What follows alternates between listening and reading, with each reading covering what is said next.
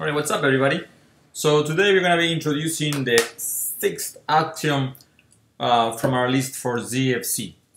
It's called the subset axiom, and it's going to allow us to define things like this, like the set of all x that belong to the natural numbers such that let's say x is prime. I mean, so far we don't have the natural numbers, but suppose we have the natural numbers already. We don't have anything that allows us to define something like this, define a subset of elements with a certain property. And it says the following: for any set A, there is a subset B of A, whose members are the members of A that satisfy a certain given condition, like being prime in the previous example. Alright, so that's how I write it like that. So the members of B are the ones that are in A and satisfy a given condition. Alright, so it's very important that this is only to define subsets of something that we have already. So the set A has to be built, or we have to know that it exists already, and then from it we take a subset of all the things that satisfy a certain property. We cannot take a set of all x's such that x satisfies property. That we cannot do. And we know an example of this already. We saw an example of this. Because if we could do that, we could define a set of all x's such that x doesn't belong to itself. Remember, we called this guy the set B in a previous video, and we showed that this gives us a contradiction. We cannot do this. We can only consider the elements that satisfy a certain property, but also that belong to a given set. Okay, so we just define a subset of something that we have already satisfying a certain property. So this is how we get around this contradiction. So for notation, this is how we're going to write this. The set B here is going to be written as a set of all x's in A such that x satisfies the given condition, right? So that's how we write that. For instance, like the one we had before was x in the natural numbers such that x is prime. Alright, so that's one example. Another example, y in the natural numbers such that y is even. Alright, so those are two good examples. There are two useful examples, that the one we mentioned in the last video. We can define the intersection this way. So suppose we have two sets, A and B, and we want to define the intersection of A intersection B. How do we do this? Well, we can say this is a set of all x's that belong to A, which satisfy the property that they also belong to B. So x belongs to B, right? So a subset axiom tells us that this exists. We can also define A minus B. You know what that means? This is a set of all x's that belong to A, but that do not belong to B. So that's x minus B. What if we wanted to define the intersection of an infinite collection of sets? Alright, so now suppose we have A, it's a collection of sets, a set of sets, like we had in the previous video, and we want to define the intersection of A. Alright, the big intersection of A. You guys remember what that was?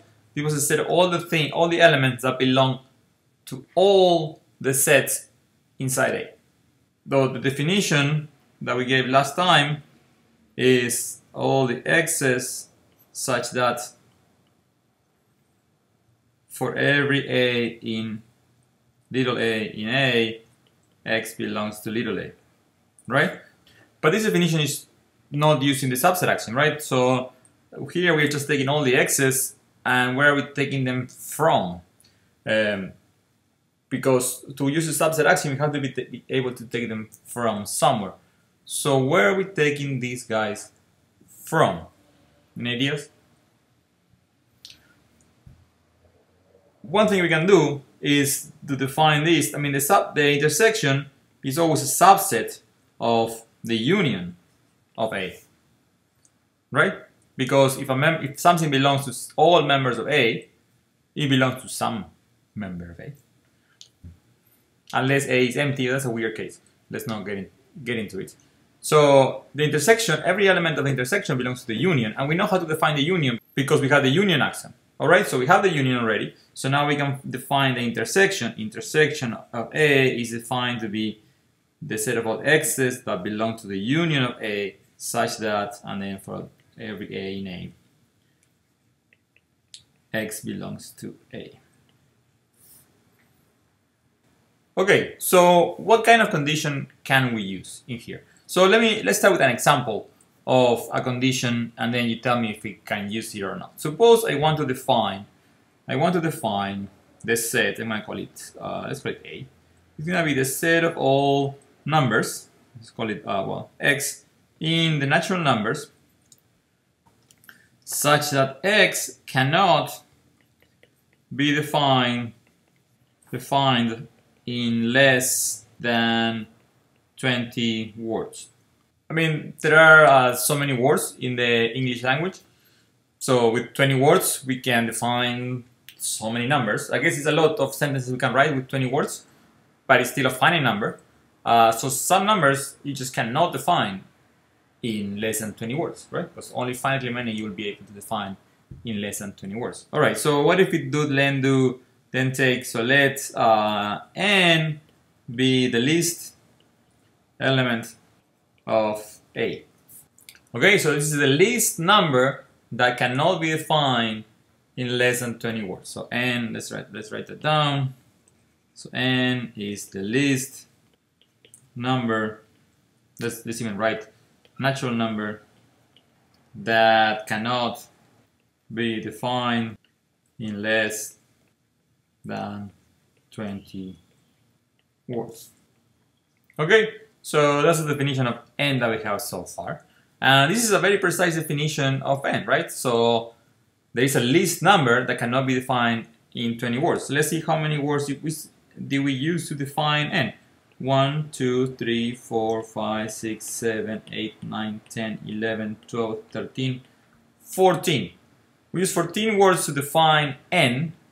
So n does not belong to A because it can be defined with less than 20 words. You only need 14 words to define n.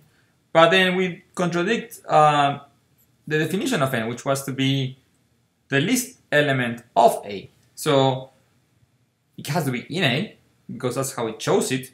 But now we're saying it's not in A because it can be defined in less than 20 words. So this is a contradiction. And this contradiction comes because the property that we're using here to apply our subset axiom is not very mathematical, right? Cannot be defined in less than 20 words. What does it really mean? I mean, we need to understand what it means to be defined. And I don't know, maybe it's a notion that we can be defined about what it means to be defined, but I guess not, if we will get a contradiction here. So we cannot just put any property up here. It has to be a mathematical property. How are we going to do that? Well, the answer to what kind of conditions can we use is any condition that can be written as a first order formula in the vocabulary that we started with, the one that only contains the belongs symbol. Alright, so we can only use formal formulas here for conditions. I'm going to make another video about what are these first order formulas, but as we said before, it's everything that you can write with belongs and all the logical symbols, and that makes mathematical sense. You have to define the rules to see what it means to make mathematical sense, but once you see the rules, you're going to notice, okay, yes, it's what makes sense. And this one that we have right here is not a first order formula. That cannot be written as a first order formula, otherwise we will get this contradiction. So we can now write the subset axiom more formally as follows. For each first order formula psi of x, that is a string of symbols making it a well-formed formula, we have an instance of the subset axiom that says the following. So given a set A, we can define the subset of A called B, whose members are exactly those that belong to A and satisfy the formula psi. Alright? So given a formula psi, we have an instance of the subset axiom, but for each different formula we can write, we have another instance of the subset axiom, and that's why we call it a scheme, because it actually contains many axioms inside, one for each formula that can write. See you guys next time.